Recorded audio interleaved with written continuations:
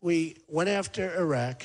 They did not knock down the World Trade Center, okay? It wasn't the Iraqis that knocked down the World Trade Center. We went after Iraq. We decimated the country. Iran's taken over, okay.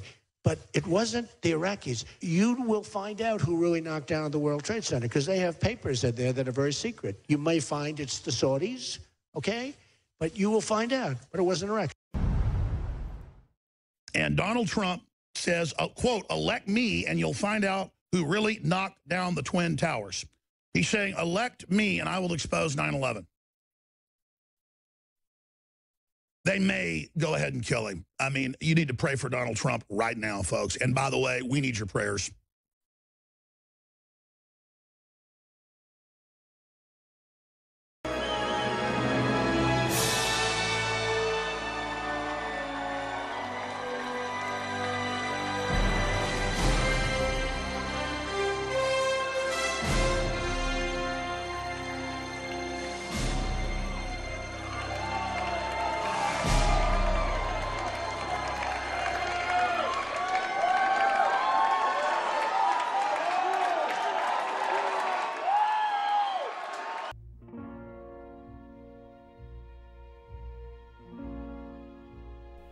The first thing you have to know about 9/11 is that the official narrative is a conspiracy theory.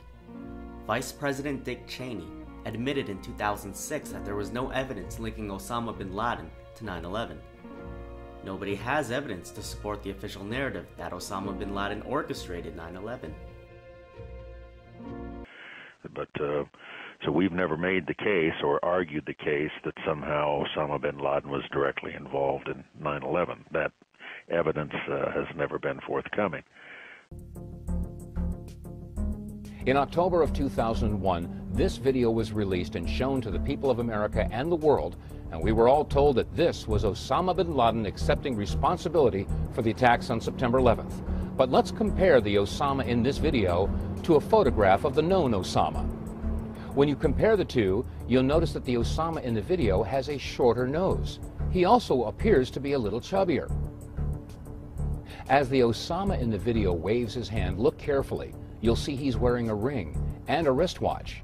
Jewelry is forbidden by people of the Islamic faith. You'll also notice that when he signs on this pad, he's signing with his right hand. We know that the real Osama was left-handed. So we have to ask this question: where did this video come from, and why was it fabricated to mislead the people of America and the world? If you visit the FBI.gov website, you'll find the 10 most wanted list. And on that list, of course, is Osama bin Laden. You can pull up his wanted poster, and on that poster is a list of charges that he's wanted for. The curious thing is that nowhere in the list of charges is any mention of September 11th. The Muckraker report contacted Rex Toom, a spokesperson for the FBI, and asked why was there no mention of the attacks on September 11th on Osama's wanted poster. Mr. Toom's response was, "We have no hard evidence linking Osama bin Laden with the attacks on September 11th. Now we have some breaking news coming into the MSNBC newsroom. A federal judge has approved a request by prosecutors to officially dismiss all criminal charges against Osama bin Laden. To officially dismiss all criminal charges against Osama bin Laden. There was constant discussion about him hiding out in caves, and I think many times the American people have a perception that it's a little hole dug out of the side of a mountain. Oh, no. This is it. This is a fortress. Yes. A complex, multi-tiered, bedrooms and offices on the top, as you can see. Secret exits on the side and on the bottom. Cut deep to avoid thermal detection. A ventilation system to allow people to breathe and to carry on. The entrance is large enough to drive trucks and even tanks. Even computer systems and telephone systems. It's a very sophisticated operation. Oh, you bet. This is serious business. And there's not one of those. There are many of those. Okay, what can we say to such a person? Okay, all we can do is appeal to scientific values. And if he doesn't share those values, the conversation is over. Okay, if someone doesn't value evidence, what evidence are you going to provide to prove that they should value it? If someone doesn't value logic, what logical argument could you provide to show the importance of logic? Now that we know Osama bin Laden was not responsible for 9/11, who claimed that he was? Former Israeli Prime Minister Ehud Barak was on BBC 1 hour after the North Tower collapsed, blaming Osama. Bin Laden sits in Afghanistan. There is a source of who else terror. do you identify, though? Because we're not saying he's responsible for this necessarily. Bin Laden, who is behind this very attack, when you and the whole world will realize. Mossad, the Israeli intelligence, warned the United States before 9/11 that a major terrorist attack would take place. This report was confirmed by Mossad officer Yuval Aviv. There was a report, you'll recall, that the Mossad, the Israeli intelligence agency, did indeed send representatives to the U.S. to warn just before 9/11 that a major terrorist attack was imminent.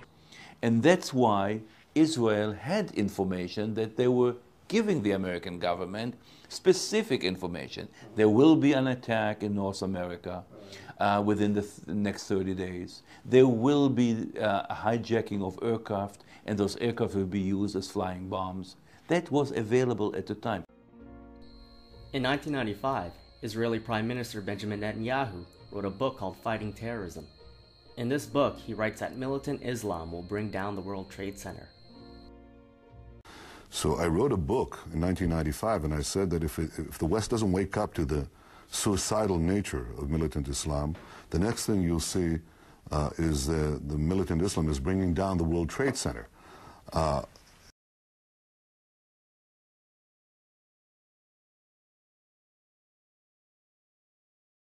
BuzzFeed dug up an old quote from Donald Trump talking about a large-scale terror attack 19 months before 9/11. In his 2000 book, The America We Deserve, Trump wrote, "I really am convinced we're in danger of the sort of terrorist attacks that will make the bombing of the 1993 Trade Center look like little kids playing with firecrackers." Trump also mentioned the mastermind of the attack, writing, quote, "One day, we're told that a shadowy figure with no fixed address named Osama bin Laden is public enemy #1, and U.S. jet fighters lay waste to his camp in Afghanistan. He escapes back under some rock, and a few news cycles later, it's on to a new enemy and a new crisis." The alliance between Israel and America has always been extremely strong. It's about to get even stronger. President Trump and I see eye to eye on the dangers emanating from the region, but also on the opportunities. Both Netanyahu and Trump wrote books about 9/11 well before it happened, and that Osama bin Laden was responsible. Interesting. It began when this woman was watching the Twin Towers burning from her apartment in New Jersey. She noticed 3 men on top of a van, posing for pictures with the towers burning in the background. And I could see that they were like happy. You know, they didn't look shocked to me. You know, they didn't look shocked. I thought it was very strange. The witness called police, who stopped the van hours later and arrested 5 men. All 5, it turns out, were Israeli. They were turned over to the FBI. Sources tell ABC News during a check of national security databases, some of the men were listed as having had connections with Israeli intelligence. At the FBI, that set off alarm bells. A major terrorist manhunt began, and just 6 hours after the attack, the van was stopped at a roadblock by patrolman Scott DiCarlo. We were asked to detain the van and the passengers. They were just removed from the vehicle, patted down for safety precaution, and detained. 911 call at 410 Park. I think once the FBI arrived, one of them stated that they were on our side. So there's something to that effect. 5 Israelis were arrested for filming and celebrating as the first tower was hit. As they were being arrested, one of them told Officer DiCarlo, "We are Israeli. We are not your problem. Your problems are our problems. The Palestinians are the problem." Police searched the vehicle and explosive residue was found.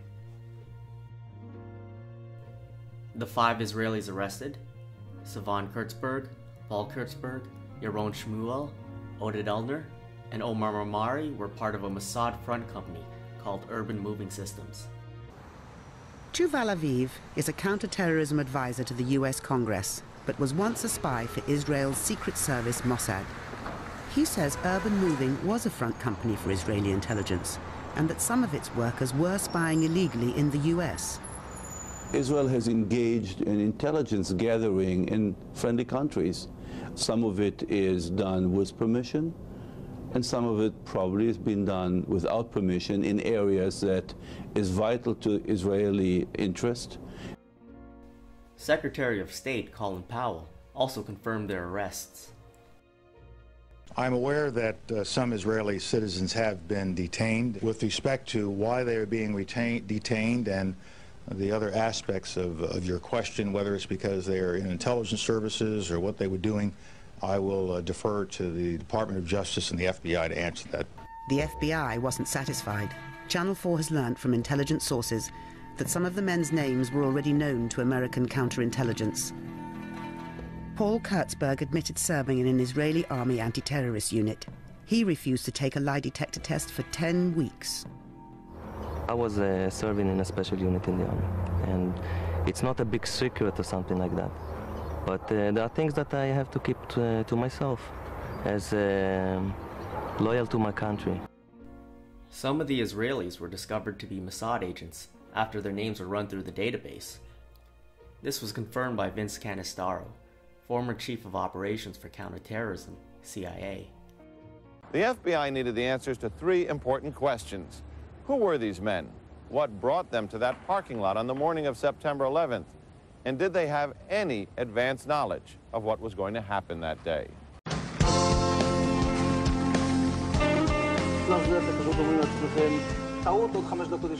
And at that point, we were taken for another round of questioning, this time related to our allegedly being members of Mossad. The fact of the matter is, we are coming from a country that experiences terror daily. Our purpose was to document the event. Our purpose was to document the event. They went on an Israeli talk show to explain their actions. Their excuse was that they were coming from a country which experiences terrorism daily, so their purpose was to document the event. How did they know there was going to be a terrorist event? And that's why Israel had information that they were giving the American government, specific information. There will be an attack in North America within the next 30 days. There will be a hijacking of aircraft, and those aircraft will be used as flying bombs. That was available at the time. What about this question of advanced knowledge of what was going to happen on 9/11? How clear are investigators that some Israeli agents may have known something? Well, it's very explosive information, obviously, and there's a great deal of evidence that they say they have collected. None of it necessarily conclusive. It's more when they put it all together. A bigger question, they say, is how could they not have known? Almost a direct quote, Britt. They knew because they were Mossad agents. Mossad officially warned the United States that there was going to be a major terrorist attack. Their van was at the scene as early as 8 a.m. After examining the confiscated footage, police confirmed that the Israelis were in fact celebrating as the first tower was hit. I've got so many questions, but you are vindicated. This has got to be the 50th time the last 6 months on the radical Muslims celebrating, not just in New Jersey, but New York, Palestine, all over. What do you have to say? They're still attacking you, though we've got Dan Rather on video, we've got New York Post, we've got Washington Post, we've got, I mean, what's going on here? Well, I took a lot of heat, and I was very strong on it, and I held my line, and then all of a sudden, you know, hundreds of people were calling up my office. I was the other day in Sarasota, Florida, and people are online, and we had 12,000 people, which is fantastic. And the people were saying, many of the people from New Jersey, 4 or 5 people said, Mr. Trump, I saw it myself. I was there. They talked about Patterson, but they said, I saw it myself, Mr. Trump. I was there. So many people have called in, and on Twitter, @RealDonaldTrump, they're all tweeting. So I knew it happened, and I held my line, and people wanted me to apologize, and we can't do that. People like you and I can't do that so easily. Now, we can do it if we're wrong, Alex. You apologize. I'd apologize if I was wrong. But they were celebrating, and they were celebrating the fall of the World Trade Center. I think that's disgraceful. I watched when the World Trade Center came tumbling down. And I watched in Jersey City, New Jersey, where thousands and thousands of people were cheering as that building was coming down. Thousands of people were cheering. So something's going on. We got to find out what it is. I know Donald Trump. I know him very well. And I think his attitude, his support for Israel is clear. He feels very warmly about the Jewish state. Israelis, Jews to be precise, were arrested celebrating 9/11.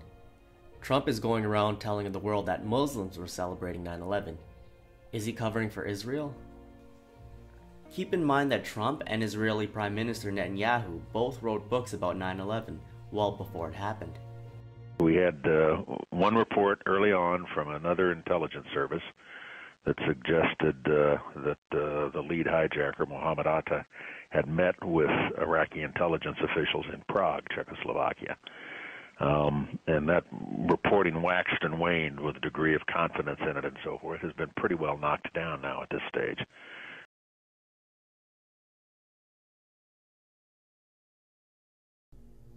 What we're giving you are facts and conclusions based on solid intelligence. For more than an hour, Secretary Powell displays photos, holds up a chemical vial that suggests anthrax.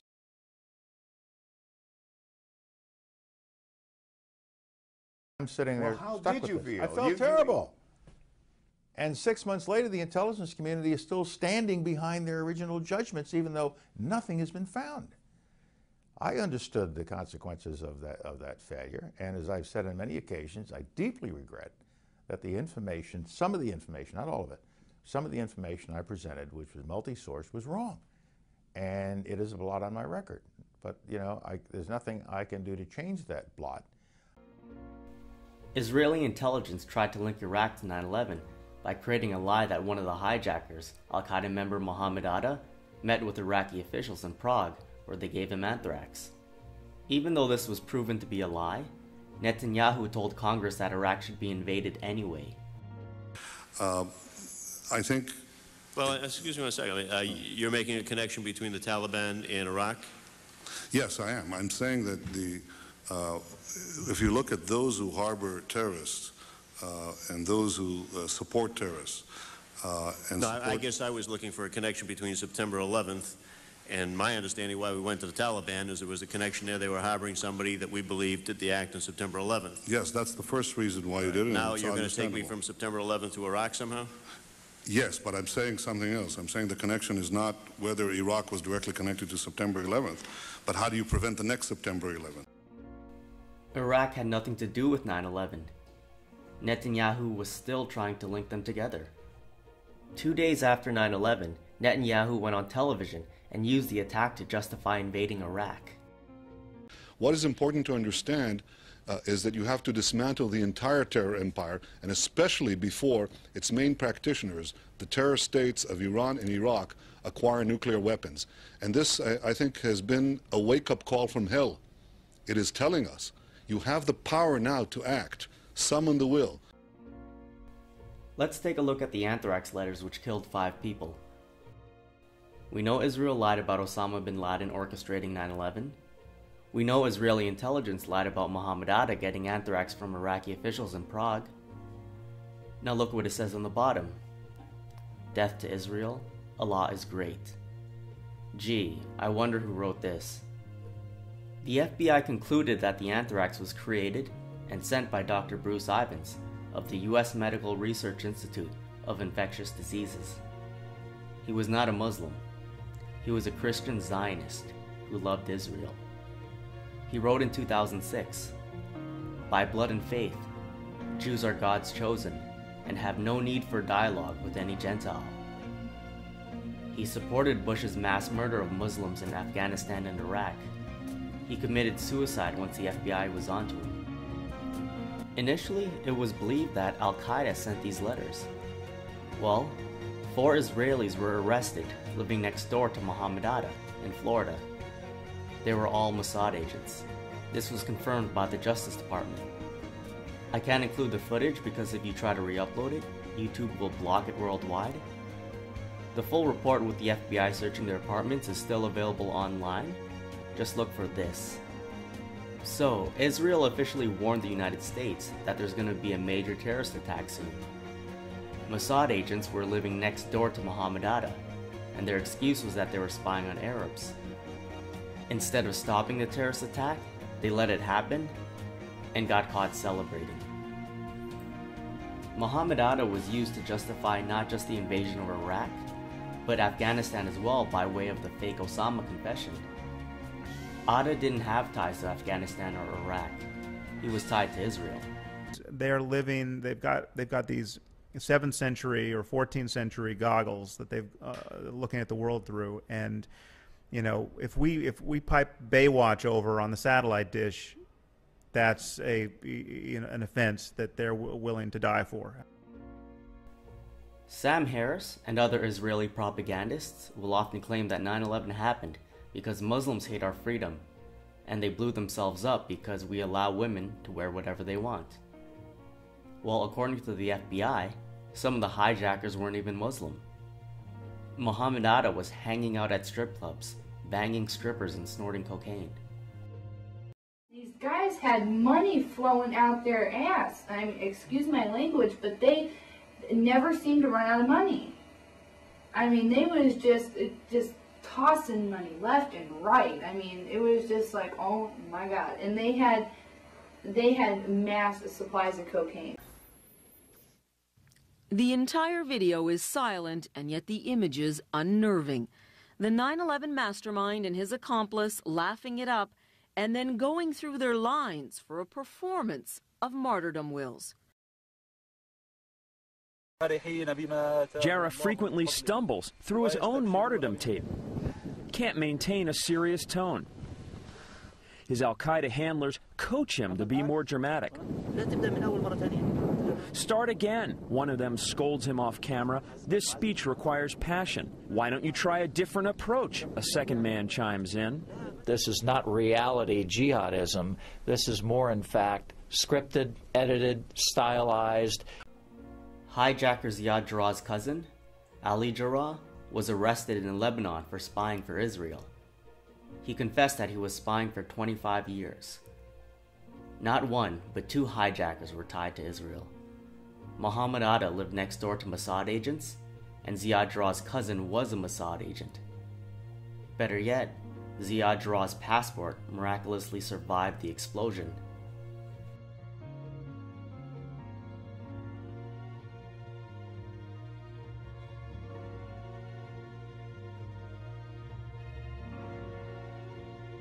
Listen to a terrorist threatening his own country. The streets of America shall run red with blood. He was a suburban California kid, a lover of heavy metal, who became one of the most wanted men on the planet. The grandson of a Jewish doctor, Adam Perlman morphed into Adam Gadon, the American mouthpiece of Al-Qaeda. September 11th demonstrated that America is not invincible.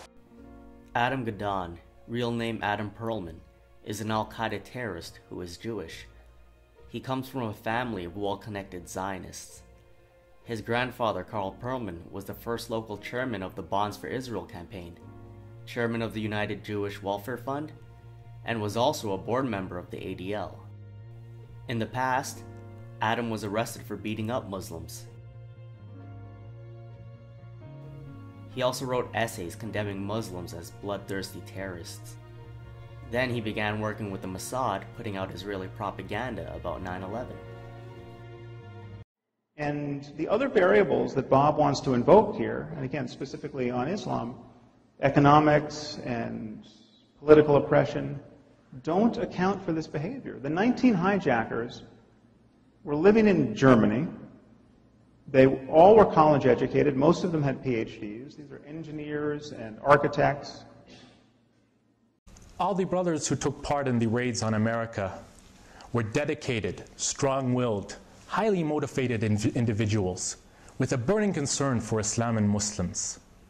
And they had to be chosen for such a difficult mission. They were definitely not failures looking for a way out. Look at the pilots: Muhammad Atta, Marwan Shehi, Ziad Jarrah, Hani Hanjour. All of them had lived and studied in the West. All of them had the world within their reach if they had wanted it. But how could they live with themselves if they were to enjoy this worldly life while their ummah burns? Israel lied about Iraq harboring terrorists and did the same thing with Palestine. In 2002, Israeli Prime Minister Ariel Sharon said that Al-Qaeda was operating in Gaza. 3 days later, Mossad agents were arrested by the Palestinian Authority while trying to set up an Al-Qaeda front. Al-Qaeda has always been a tool Israel used to justify bombing another country. Israeli soldiers got caught working with Al-Qaeda at the Israeli-Syrian border, and photographs were taken. This alliance was confirmed by Ephraim Halavi, who was the director of Mossad during 9/11. He ran the operations. He also publicly admitted that Al-Qaeda was being treated at hospitals in Israel, which is harboring terrorists. There have been reports that Israel has been treating wounded Syrian rebel fighters in its hospitals on the border, including fighters from Nusra Front, which is, of course, the Al-Qaeda proxy in Syria. Do those reports worry you that Israel's helping wounded Al-Qaeda-aligned fighters? As I said before, in a different context, it's always useful also to deal with your enemies in a humane way. So it's purely humanitarian, you say? So there's no tactical or political or strategic... I didn't say there's no tactical. I said the main consideration, the immediate consideration is humane. But the tactical issues involved, I mean, you know better than me the phrase blowback. You don't think there's going to be blowback against Israel if you get into bed with a group like Nusra Front? No, I don't think so. I don't think there's going to be blowback. Why? Because I think that, unfortunately, the rules of the game in Syria are such that you can do anything that is not possible to be done anywhere else. Yeah, I think people said that in Afghanistan too. Would you also treat Hezbollah fighters? No, I would not treat... Have you not just contradicted what you told me 60 seconds ago about humanely treating your enemies? No. I think as far as Hezbollah fighters are concerned, with them we have a different account. So let me be clear, you're happy to treat Al-Qaeda fighters, but not Hezbollah fighters? We have a different account with Hezbollah, a totally different account, because Hezbollah has carried out the type of actions against us which preclude us from going into what the Al-Qaeda has done. Al-Qaeda, to the best of my recollection, has up to now not attacked Israel. But it's attacked your #1 ally and protector and sponsor, the United States of America. There is a quote-unquote war on terror being going on for 15 years. In 16 years, Al-Qaeda, including its rebranding called ISIS, has never attacked Israel despite being next door. ISIS attacked Israel once, but that was by accident. Former Israeli Defense Minister Moshe Yaalon publicly said that ISIS accidentally attacked Israel, then apologized. Trump and Israel's propaganda minister, Alex Jones, brags about an interview Trump did on the day of 9/11, where he said bombs were used. Let's take a look. Donald, you're probably the best known builder, particularly of great buildings in the city. There's a great deal of question about whether or not the damage and the ultimate destruction of the buildings was caused by the airplanes, by architectural defect, or possibly by bombs or aftershocks. Do you have any thoughts on that? Well, it was an architectural defect. You know, the World Trade Center was always known as a very, very strong building. Don't forget, that took a big bomb in the basement. Now, the basement is the most vulnerable place because that's your foundation, and it withstood that. And I got to see that area about 3 or 4 days after it took place because one of my structural engineers actually took me for a tour because he did the building. And I said, I can't believe it. The building was standing solid, and half of the columns were blown out. I mean, so this was an unbelievably powerful building. If you know anything about structure, it was one of the first buildings that was built from the outside. The steel, the reason the World Trade Center had such narrow windows is that in between all the windows, you had the steel on the outside. So you had the steel on the outside of the building. That's why when I first looked, and you had big, heavy I-beams, when I first looked at it, I couldn't believe it because there was a hole in the steel. And this is steel that was, you remember the width of the windows in the World Trade Center, folks. I think you know, if you were ever up there, they were quite narrow. And in between was this heavy steel. I said, how could a plane, even a 767 or 747 or whatever it might have been, how could it possibly go through the steel? I happen to think that they had not only a plane, but they had bombs that exploded almost simultaneously, because I just can't imagine anything being able to go through that wall. Most buildings are built with the steel is on the inside around the elevator shaft. This one was built from the outside, which is the strongest structure you can have, and it was almost just like a can of soup. You know, Donald, we were looking at pictures all morning long of that plane coming into building number 2, and when you see that approach the the far side, and then all of a sudden, within a matter of a millisecond, the explosion pops out the other side. Right. I just think that it was a plane with more than just fuel. I think, obviously, they were very big planes. They were going very rapidly, because I was also watching where the plane seemed to be not only going fast, it seemed to be coming down into the building. So it was getting the speed from going downhill, so to speak. It just seemed to me that to do that kind of destruction is even more than a big plane, because you're talking about taking out steel, the heaviest caliber steel that was used on a building. I mean, these buildings were rock solid. And, you know, it's just an amazing thing. And it's not right to call up and then extrapolate and connect him to 9/11 when he came out on the day of 9/11 and the day after on Fox and on CNN and said, I believe there had to be bombs in those buildings. It was brought down by explosives. A plane doesn't do that. And then described the architecture of Tower 1 and Tower 2. If he was an insider, he wouldn't have said that.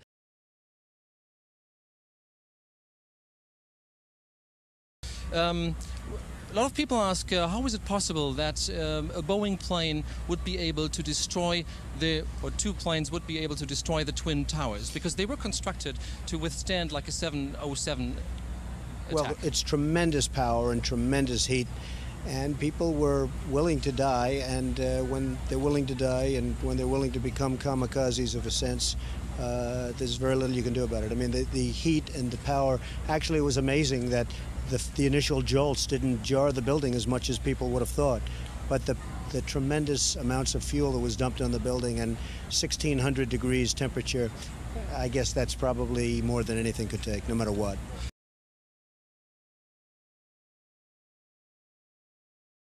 I said, how could a plane, even a 767 or 747 or whatever it might have been, how could it possibly go through this steel? I happen to think that they had not only a plane, but they had bombs that exploded almost simultaneously. They were constructed to withstand like a 707 attack. Well, it's tremendous power and tremendous heat, and people were willing to die, and when they're willing to die and when they're willing to become kamikazes of a sense, there's very little you can do about it. So, Trump and Israeli Prime Minister Netanyahu wrote about 9/11 well before it happened. Israelis were arrested celebrating 9/11, and Trump covered it up, telling the world that Muslims were celebrating 9/11. And Trump said on 9/11 that explosives had to have been used, but 2 days later he flip-flopped and said that the planes brought down the buildings. To this day, Trump is still lying and pushing the Israeli narrative that Muslims somehow brought down the World Trade Center. I speak to you today as a lifelong supporter and true friend of Israel.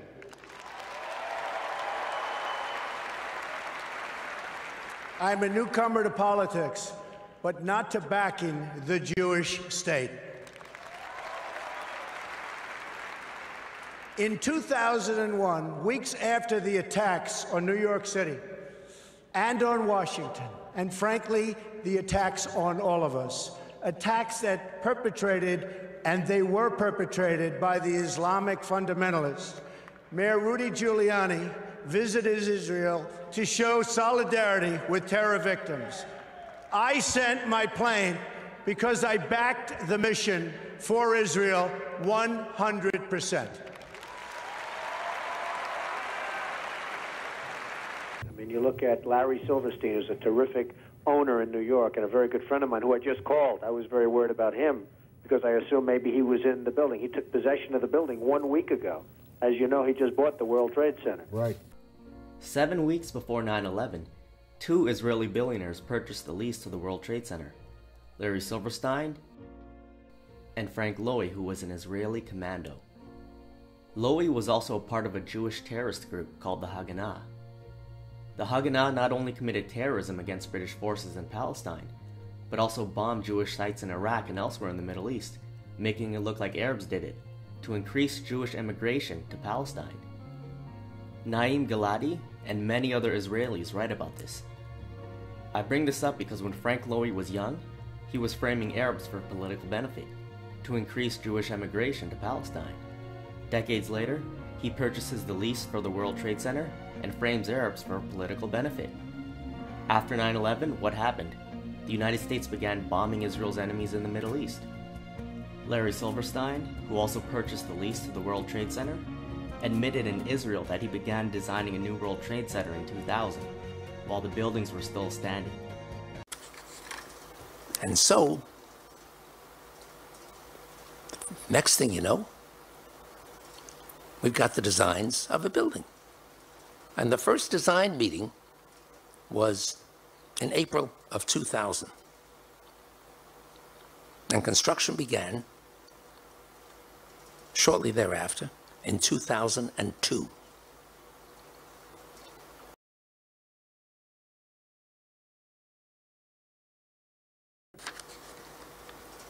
But we ran into a problem.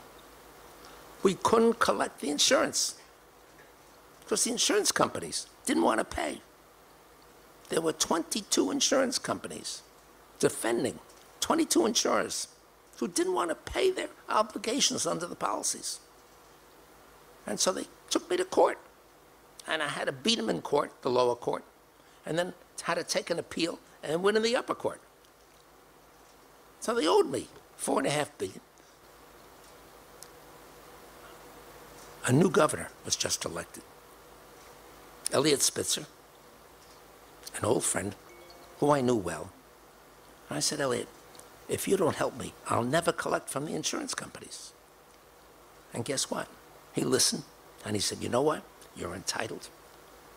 I'm going to get you the money. And in 6 months, he got me the $4.5 billion. The insurance companies didn't like me, but at least I got the money.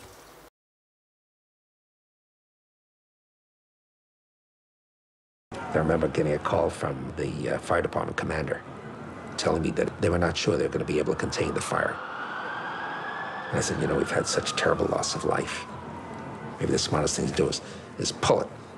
And they made that decision to pull, and then we watched the building collapse. I see what's happening down there. It's a mess. And the developer is actually a friend of mine, but he didn't want to build this building either. If you look back at the records, I mean, when it was first foisted upon him, Larry Silverstein is a great guy. He's a good guy. He's a friend of mine. Trump's good friend, Israeli billionaire Larry Silverstein, admitted that he began designing a new World Trade Center in 2000. Also, Israeli Prime Minister Netanyahu wrote in 1995 that militant Islam would bring down the World Trade Center. Interesting. Silverstein and Netanyahu are actually good friends as well. Silverstein admitted that Netanyahu would call him every Sunday. We heard Silverstein bragging about making $4.5 billion from insurance, so 9/11 was good for him.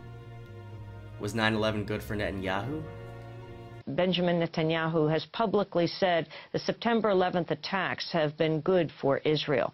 Netanyahu said, quote, "We're benefiting from one thing, and that is the attack on the Twin Towers and Pentagon and the American struggle in Iraq." Netanyahu said that 9/11 was good for Israel because it swung American public opinion towards supporting a war against Iraq. If you doubt Ma'ariv and Haaretz's claims, you can read Netanyahu's book, Fighting Terrorism, and you'll see that he sources both those news outlets several times. Netanyahu also told the New York Times that 9/11 was very good for Israel.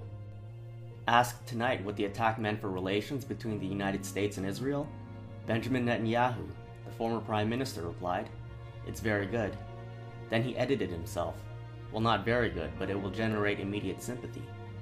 He predicted that the attack would strengthen the bond between our two peoples. Because we've experienced terror over so many decades, but the United States has now experienced a massive hemorrhaging of terror. Netanyahu has publicly stated twice that 9/11 was good for Israel. How does Trump feel about Netanyahu? My name is Donald Trump, and I'm a big fan of Israel. And frankly, a strong prime minister is a strong Israel. And you truly have a great prime minister. In Benjamin Netanyahu, there's nobody like him. He's a winner. He's highly respected. He's highly thought of by all. And people really do have great, great respect for what's happened in Israel. So vote for Benjamin. Terrific guy, terrific leader, great for Israel. President-elect Trump my friend, congratulations on being elected President of the United States of America. You are a great friend of Israel. Trump and Netanyahu, who have been friends for years, are both being financed by Israeli billionaire Sheldon Adelson. Adelson gave over $100 million to Trump's campaign and hailed Trump as the best president for Israel ever. First of all, there's nobody on this stage that's more pro-Israel than I am. Okay? There's nobody. I am pro-Israel.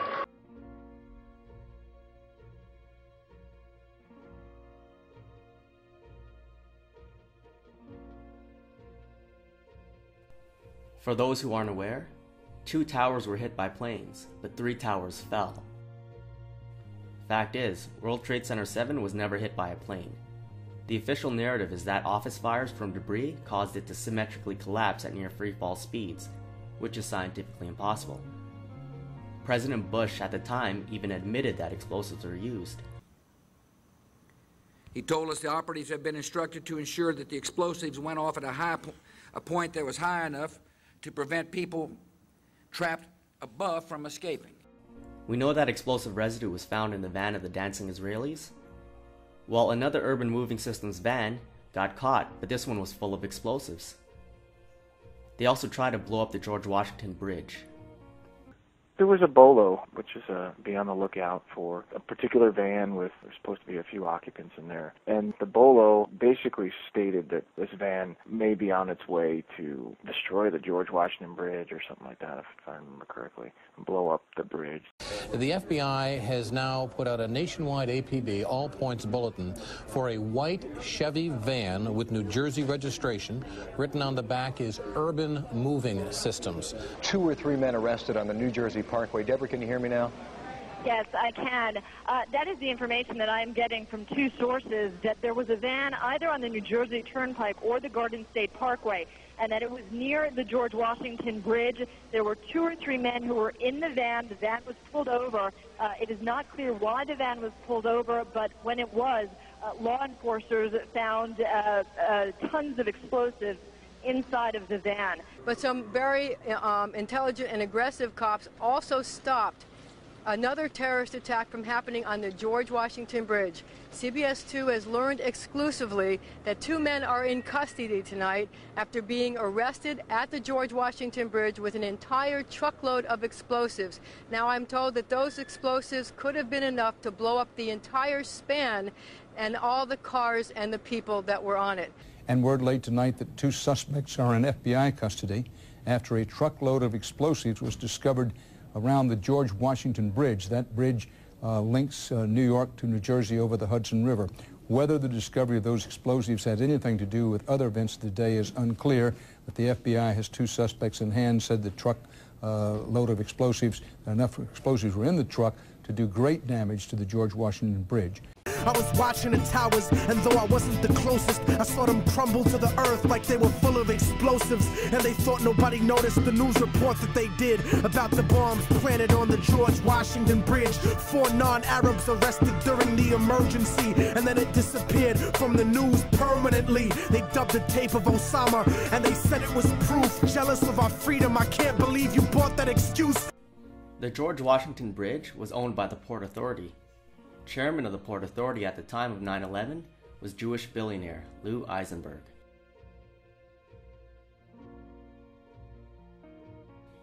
He financed Trump's campaign and was later given the role of U.S. ambassador to Italy. He bought himself a seat to Trump's inauguration, as did Israeli billionaire Sheldon Adelson. Jewish billionaires Silverstein and Eisenberg had property that was destroyed or was intended to be destroyed on 9/11. Urban Moving Systems, a Mossad front company, got arrested and explosive residue was found in their van. Another one of their vans was stopped, except this one was full of explosives that was set to blow up the George Washington Bridge. Was Lou Eisenberg a random guy in all this?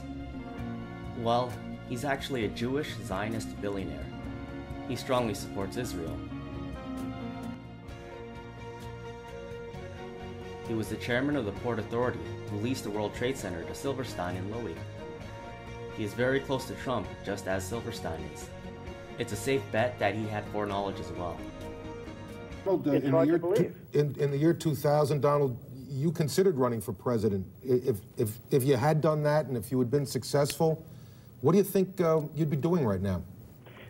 Well, I'd be taking a very, very tough line, Alan. I mean, you know, most people feel they know at least approximately the group of people that did this and where they are. But, boy, would you have to take a hard line on this. This just can't be tolerated, and it's got to be very, very stern. This is, as you and I were discussing before, Alan, this was probably worse than Pearl Harbor. This country is different today, and it's going to be different than it ever was for many years to come. I think that today was another expression of the strength of this country and the strength of democracy. Nations, democracies don't go to war easily, and they usually debate and argue before they do. Sometimes they have to be bombed into going to war. In fact, that's what happened in World War II. All of Europe had been conquered. You had to, America was actually bombed in Pearl Harbor, and that was a pivotal event that opened the eyes of Americans. And once their eyes were opened, they gathered the power that is available in this great free nation, and the result was preordained. I think in a similar way, the bombing of September 11th opened the eyes of Americans to see the great conflict and the great danger that faces us. And once opened, then the overpowering will of the majority of the people of the United States, of the steamroller, is inexorably moving to decide this battle. Israeli Prime Minister Benjamin Netanyahu said that 9/11 was good for Israel. Israeli intelligence got arrested celebrating 9/11. Witnesses saw them hugging as so many people died. As Netanyahu told Congress in 2002, sometimes they have to be bombed into going to war. Israel bombed the United States on 9/11 to manipulate you into fighting their wars. That's all the info I can fit in 1 hour. Today we focused on how 9/11 was done. In part 2, we'll focus on why it was done, as well as other connections Trump has to the Jewish state. Trump knows exactly what's going on, and he's covering up 9/11 for Israel. If you like this video, share or feel free to re-upload this onto your channel. If you want to support me, all I ask is that you sit down people close to you and show them this video. If you can show this to veterans, that's even better. I know it's an uphill battle, but we don't have much of a choice. Try to educate people on AIPAC, the Israeli lobby, and more importantly, the attack on the USS Liberty in 1967, when Israel murdered 34 Americans and wounded another 174. This was another false flag similar to 9/11, only it failed. Was it Israel's interest that caused them to bomb and kill 37 innocent Americans on the Liberty? It was a terrible tragedy, and that's what happens when a spy ship spies. Terrible, even to your allies. Even to your allies. They shouldn't be called an ally. They don't deserve it. 4 days into the 1967 Six-Day War, these men witnessed and survived one of the most deadliest attacks on an American vessel by a close U.S. ally, Israel. The torpedo entered the ship right about here. 42 years ago, Israeli jet fighter planes and torpedo boats bombarded an American intelligence Navy ship, the USS Liberty, with a series of attacks. The assault lasted 2 hours. According to survivors, killed 34 crewmen, injured over 170 others, and nearly sunk the ship. The whole story of it being an accident is just not true. Although for decades the Israelis insist the incident was a case of friendly fire, the victims of the attack confirmed the Israelis were fully aware they were attacking an American ship. Israel claims that they were not flying a flag and that was a mistaken identity, but I know for myself that we were flying a flag. A lot of it, we believe, was covered up. That it was an intentional act by Israel to sink the ship with all hands, no survivors. Why do you think they would have bombed the ship? Their next plan was to attack the Golan Heights. So The troops they had on the Sinai now had to be moved to take the Golan Heights. The fact that the Israelis were massacring Egyptian troops, Egyptian prisoners of war. They had so many of them, and once again, they wanted to move all the troops they could to the Syrian border, and they couldn't handle the Egyptian prisoners of war, so they massacred them. So it's perceived that they thought that we were intercepting the fact that that happened. This is a provocative act of war. Would you not agree? Oh, yes, definitely. What happened? How did the U.S. react when this happened? USS Saratoga, which was I can't tell you how many miles away, but it was several miles away, launched aircraft to come to our aid once we got the Mayday signal out. And those jets were recalled by McNamara, I believe. They relaunched, and the second wave was called back by President Johnson himself. That he did not want, for whatever reason, did not want the U.S. involved in this on our side. Why do you think that is? Because I think Israel has too much money and they can have too many controlling interests in our government. I know there was a conspiracy between our government and Israel at the time, so that's the reason why they didn't pursue it, and why the investigations and the interrogations were done and covered up because of the alliance between Israel and the United States, which I think is wrong. I don't care who they are. You just don't slap a hand for killing 34 guys and wounding over 172 people on board a ship for no apparent reason. As far as I'm concerned, it's just outright murder. And so 42 years after the Israelis bombed an American warship, the survivors of the USS Liberty are still demanding justice. They say they will continue to raise awareness about a provocative act of war that the United States not only refused to respond to, but also help cover up.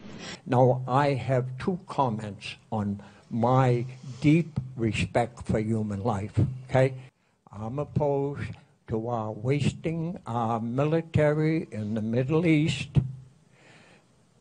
on behalf of Zionist Israel. Thank you. Okay.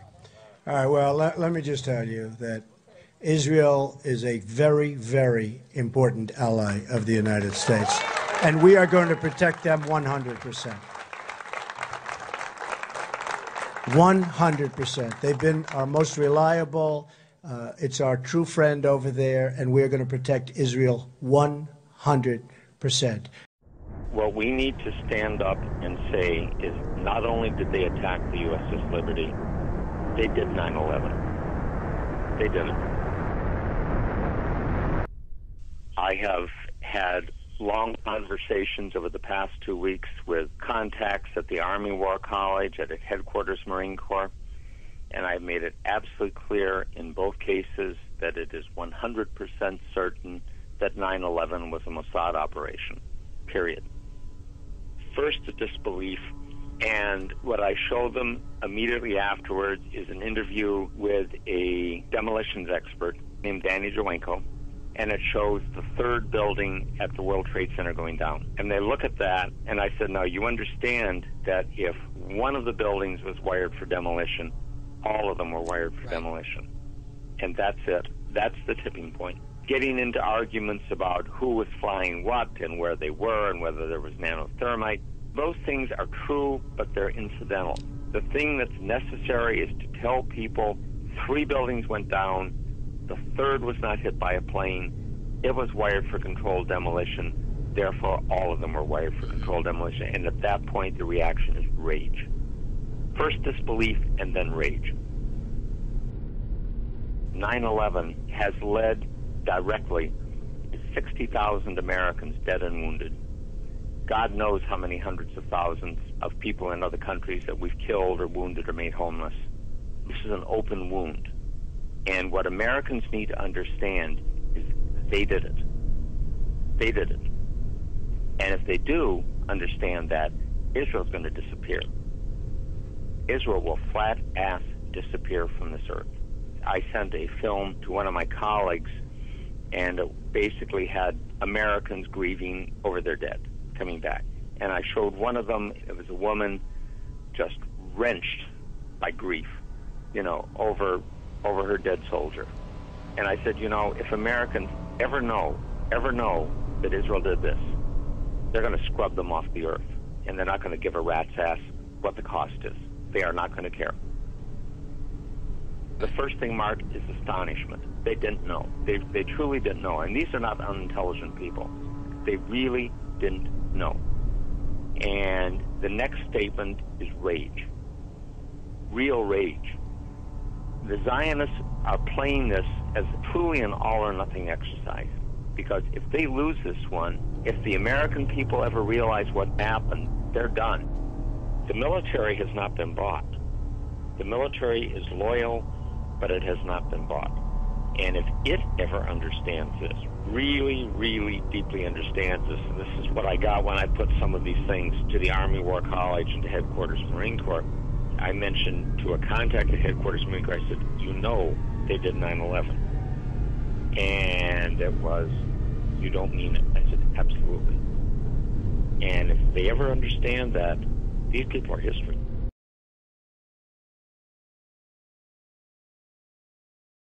And I said, what's going on? And who knows what it is? You know, the famous Trojan horse. I mean, is this a Trojan horse? I doubt it, but it could very well be. And they don't have paperwork. They have no documentation whatsoever. They have no documentation. And then we're bringing them into this country. We don't know who they are. And you look at what happens in California, and you look at some of the things that happen, including, by the way, flying airplanes into the World Trade Center. Why are we doing this? Build a safe zone in Syria. Get the Gulf states who have a tremendous amount of money. I mean, Saudi Arabia was making $1 billion a day before the oil went down. So now they're making half, okay? They're making a lot. Get them to pay. They're not paying. The other ones aren't paying. We're paying. We always pay. We're the sucker. We're the sucker. We're like the stupid sucker. And we're not going to pay anymore for all this stuff. And anybody that comes in, if I win, they're going back out. We're going to do it humanely and everything, but they're going back out. We don't know where they are. We don't know who they are, where they come from. And we've already had some. You saw the couple that came in from Iraq, where they were already planning different things. One in California, one in Houston, I believe. And they're planning things. No, we don't need it. We got enough problems, folks. We got enough problems. We got enough problems. So I read this the other day, and I said, wow, that's really amazing. That's really incredible. And it's the snake lyric. On her way to work one morning, down the path along the lake, a tender-hearted woman saw a poor, half-frozen snake. Interesting. His pretty-colored skin had been all frosted with the dew. Oh, well, she cried, I'll take you in, and I'll take care of you. Take me in, O tender woman. Take me in, for heaven's sake. Take me in, O tender woman. Sighed the vicious snake. She wrapped him up cozy in a curvature of silk and then laid him by the fireside with some honey and some milk. Now she hurried home from work, and that night, as soon as she arrived, she found that pretty snake she'd taken and revived. Take me in, O tender woman. Take me in, for heaven's sake. Take me in, O tender woman, sighed the vicious snake. Now she clutched him to her bosom. You're so beautiful, she cried. But if I hadn't brought you in, by now you might have died. She stroked his pretty skin, and then she kissed and held him tight. But instead of saying thank you, that snake gave her a vicious bite. Take me in, O tender woman. Take me in, for heaven's sake. Take me in, O tender woman, sighed the vicious snake. I saved you, cried the woman, and you've bit me, heavens why. You know your bite is poisonous, and now I'm going to die. Oh, shut up, silly woman, said the reptile with a grin. You knew damn well I was a snake before you took me in. Does that make sense to anybody? Does that make any sense?